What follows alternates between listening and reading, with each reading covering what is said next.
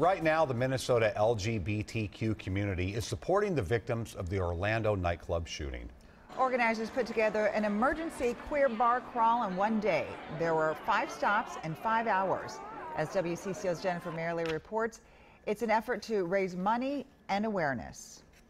My heart was reeling after Orlando. And that's why event organizer Chad Campy wanted to bring our community together. These people, when they lost their lives, were in joyous times, most likely, dancing, having fun, what we do when we go out. And so we want to make sure we're celebrating their lives and having that those times together as a community. People who showed up for the bar crawl say it's about standing up for who they are and what they believe in. We really want to just make a statement that we're out here, we don't have to be scared. We're going to support these local bars because it's probably a lot quieter right now than what it normally would be because people have that fear in their hearts right now. Christina Jackson performed during the crawl. Having to see something like this happen to our fellow brothers and sisters is just,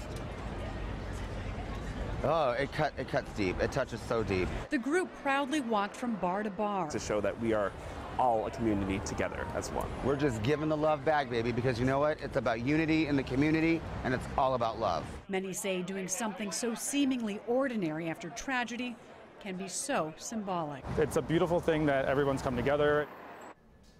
Now, participating bars, the Saloon, Gay 90s, Eagle Boat Bar, and Lush will make a donation to the growing Equality Florida GoFundMe. So far, more than $5 million has been raised for victims and their families, and Pride will be held in the Twin Cities next weekend, Amelia. All right. Thank you, Jennifer.